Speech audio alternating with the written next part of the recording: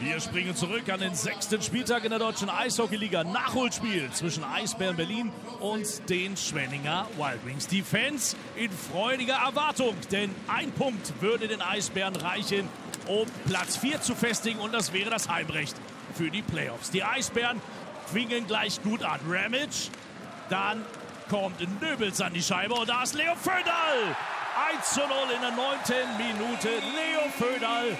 Natürlich, die Garderei der Berliner trifft. Shepard auf Nöbels, Nöbels auf Föderl und Strahlmeier kann die Scheibe nicht halten. 9. Minute, also gleich mal das Ausrufezeichen für Serge Aubin und seine Eisbären Berlin. Dann Mark Over mit einem Geniestreich auf Reichel, aber Reichel kriegt die Scheibe nicht rein, weil Strahlmeier gut hält. Und auf der anderen Seite sind es dann gleich die Schwenninger, die auch gut zu Möglichkeiten kommen. Aber Justin Poggi mit seiner neuen Maske im Eisbären-Design ebenfalls auf dem Posten. Hier Reichel gegen Strahlmeier. Und auf der anderen Seite ist es Justin Poggi. Ja, Niklas Sundblatt bleibt weiter im Spiel. Ihr seid gut dran. 1:0 stand es nach den ersten 20 Minuten.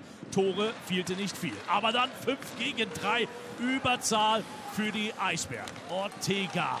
Gutes Aufbauspiel und Ortega kommt da hinten angerauscht und schiebt ihn einfach rein. 2:0 für die Eisbären. Austin Ortega sein 17. Saisontreffer in der 23. Minute. Hier kommt er ganz langsam angefahren da oben. Und da ist die Scheibe und dann macht er sie rein. Austin Ortega, der kleine, quirlige Texaner, wird immer wichtiger im Spiel nach der Gardereihe bei den Eisbären.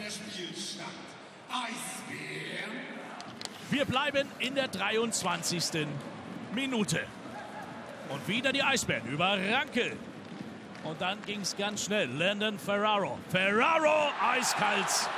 Im 4. Spiel bereits das 4. Tor für Landon Ferraro nach der Vorarbeit von André Rankel und Maxime Lapierre. Ja, und die Eisbären, die waren jetzt richtig gut im Lauf. Kettemar spielt die Scheibe tief. Achtung, Nöbels, und da ist doch der Föderl.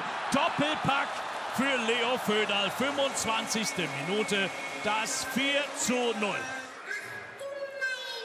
Strahlmeier lässt die Scheibe vorbei und dann Nöbels zurück auf Leo Föderl. Keine Chance für Strahlmeier. Großer Jubel also bei den Eisbären. Es ist zum Greifen nah, das Heimrecht. Und wieder haben sie Powerplay.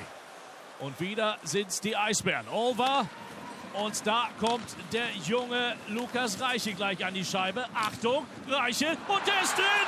5:0 mit der Rückhand. Es war gar nicht schnell geschossen. 28 km/h haben wir gemessen. Aber die Scheibe klemmt sich bei Strahlmeier am Schoner ein. Und dann schiebt er sich sie selber ins Tor.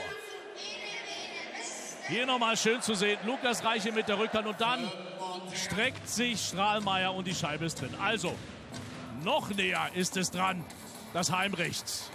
Das Debüt feiert Michael Böhm. Im Kasten Strahlmeier blieb auf der Bank. Und Michael Böhm in seinem ersten DEL-Spiel bekam bislang nur Mark-Over ins Tor. Aber ein anderer ging bislang nicht rein. Rein in den Infight ging dann Mark Fraser und PC Labrie. 2 Situationen haben wir hier gesehen, also ordentlich was los in der Mercedes-Benz Arena. Dann nochmal Powerplay für die Wild Wings. Poggi kriegt die Scheibe nicht richtig raus. Und dann kommt Dylan Yeo. Das ist eigentlich ein Scharfschütze und hier trifft er auch. Dylan Yeo, sein 3. Saisontreffer nach Vorarbeit von Kurz. 59. Minute, das 5:1. Danach passierte nicht mehr viel. Die Eisbären holen sich das Heimrecht in den Playoffs.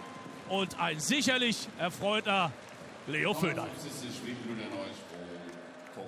Gibt hier noch mal ein paar Worte für Michael Böhm mit, der sein Debüt feiert. Ich war natürlich nervös. Ist ganz klar beim ersten DL-Einsatz. Ich habe mich dann warm gemacht, bereit gemacht, mental darauf vorbereitet und dann einfach ins Tor gegangen. Ja gut, das war unser Ziel, 4. Platz. Das haben wir jetzt geschafft. Das ist gut. Und jetzt schauen wir mal, wer kommt. Also, schauen wir mal, wer kommt. Aber 2 Spieltage sind noch Und rein theoretisch wäre Platz 2 auch noch drin. Alle Spiele der deutschen Eishockeyliga und vieles mehr live bei MagentaSport.